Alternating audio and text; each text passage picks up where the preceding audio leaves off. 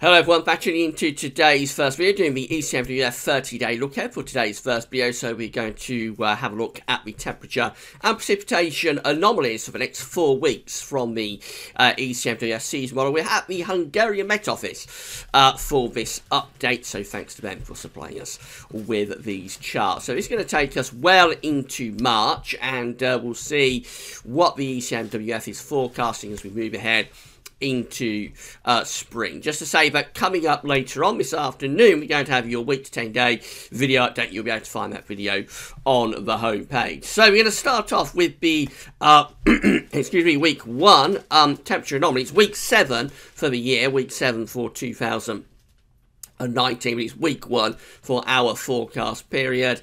It's a temperature anomaly for Europe, taking us from the 11th through to the 17th of February.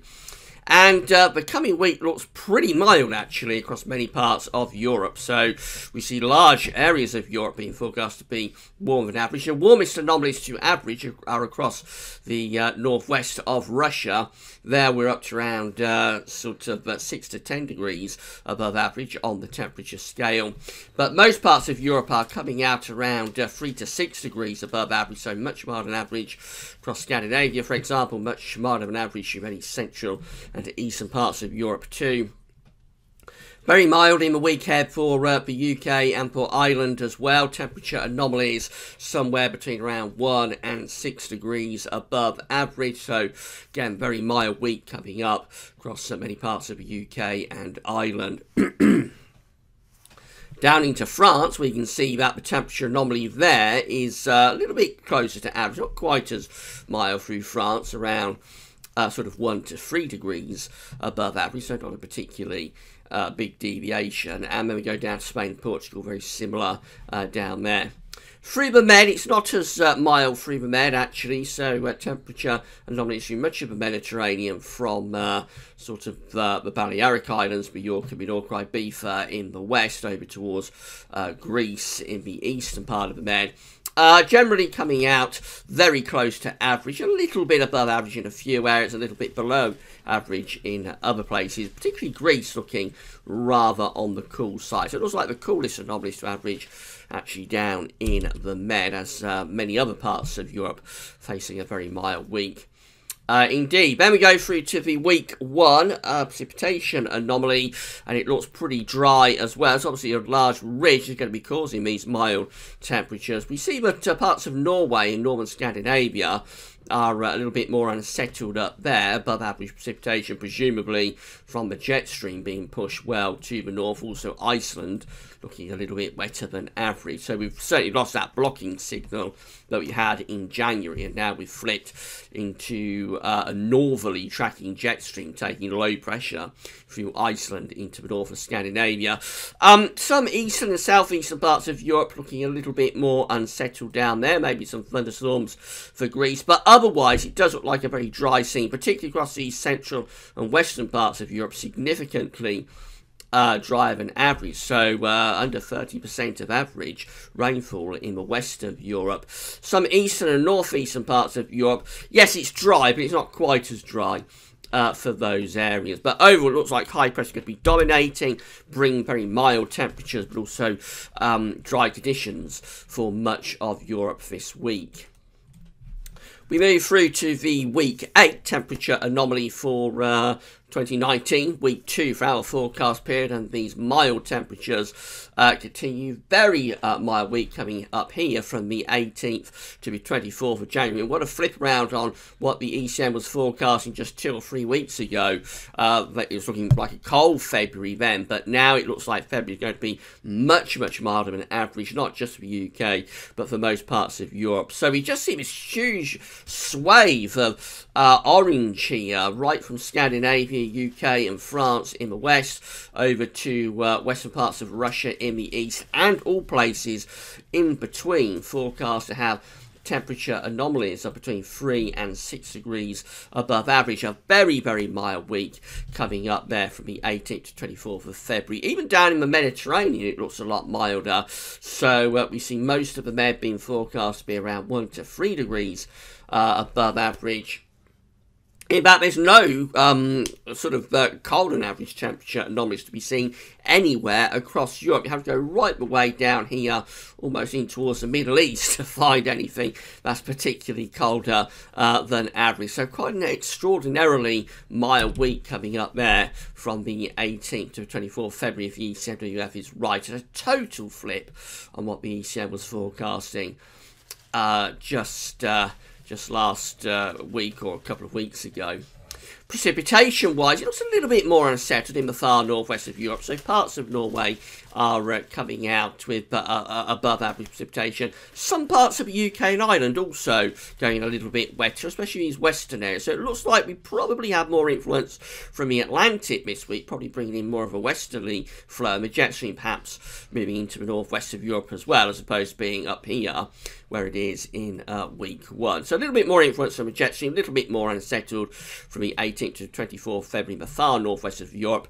But again, most places are actually coming out drier than average. It's another dry week, really, for most parts of Europe, particularly dry through these central parts of the Mediterranean. So I think we probably have high pressure sitting through the central Med, bringing up very mild temperatures, potentially out of the Med and into many central and ultimately northern parts of Europe. So it is a dry scene again for most parts of Europe, except in the far northwest, where it does look a little bit more unsettled. Most of the Mediterranean also looking really quite dry this week.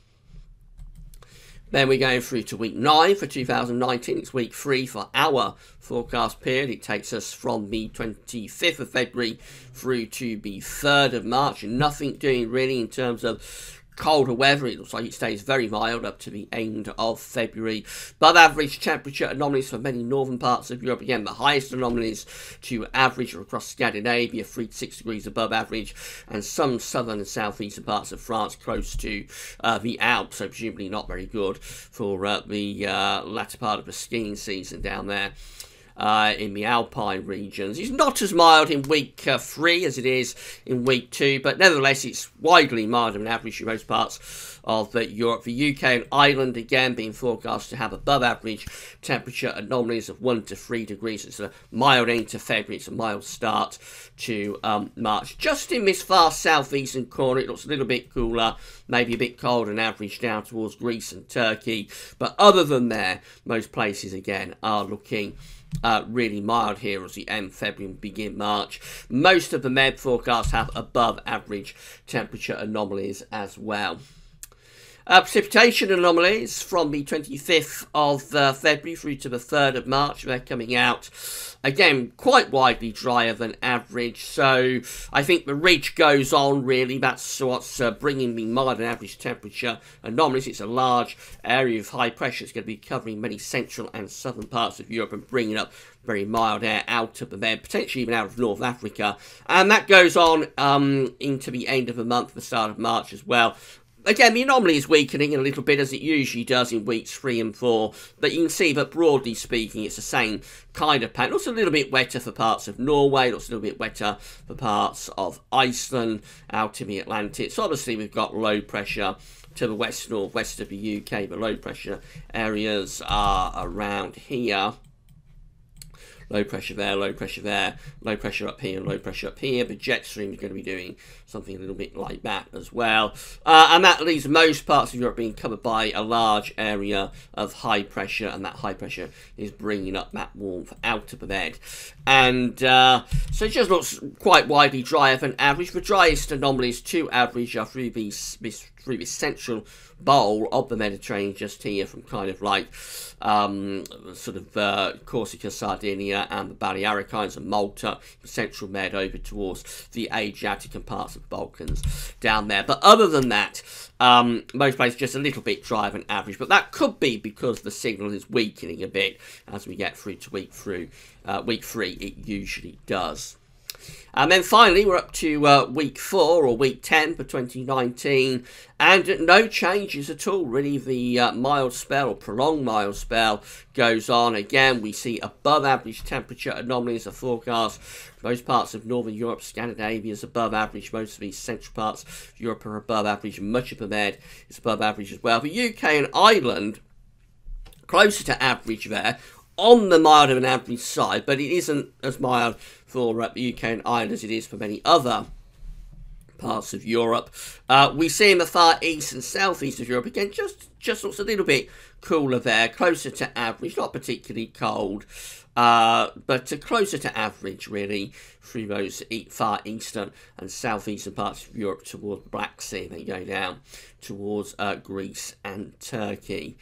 But it's a mild scene, really, for much of Europe as we go from the 4th through to the 10th of March. As far as precipitation is concerned, again, the signal is weakening as we're going along. It always does as we get through to weeks 3 and 4 with precipitation on any longer range model. So you'll see we've got more of a close to average or no signal type situation here from the 4th to the 10th of March. Maybe just signs it's turned a little bit more unsettled in the far west and southwest. It's a very weak signal, but possibly just signs that that ridge is starting to lose its influence a little bit in west and southwest of Europe. So possibly for the UK, for Ireland, for France, for Spain, Portugal, possibly starting to turn a little bit more unsettled then. Potentially a little bit cooler as well, I suppose, if the jet stream is coming southwards, but there's very little evidence of that. It looks like more sort of eastern and southeastern parts of Europe are perhaps a little bit drier. So around here, for example, from the Adriatic down towards Greece, looks a little bit drier there. So maybe just a few hints that the broad pattern is changing a bit. That high pressure perhaps moving more towards the southeast of Europe then, and perhaps starting to allow the jet stream to move a bit further southwards, bringing maybe some cooler air and also some slightly more unsettled conditions as well. But remember, this is week 4, so it's the 4th to the 10th of March. It's a very long way out, and the signals are really weak as well. I think the main takeaway from this update from the ECWF this week is that high pressure is dominating across many parts of Europe for the rest of February now. And it's going to be bringing up very mild air from southern Europe as well. So mild and dry looks like it's going to be the way forward for the rest of February and even going on into start of March potentially. So looks like we're in for a prolonged spell of dry and mild, maybe you'll say early spring type weather. The model might be going over the top. Remember, just 2 or 3 weeks ago, it was forecasting a very cold February. Now it's totally flipped. It's gone the other way to a very mild February, and even lasting to March. It could be that the model is going over the top with this mild signal, but I think it's supported by the shorter range output as well. So I suspect this is the way second half of February will play out, with a lot of dry, mild, early spring weather, and then we should wait and see what March has in store for us when we get a little bit closer to it. Right, that's it for your first video for today. We'll be back this afternoon having a look at weather next week, 10 days. But that's all for now, and thanks for watching.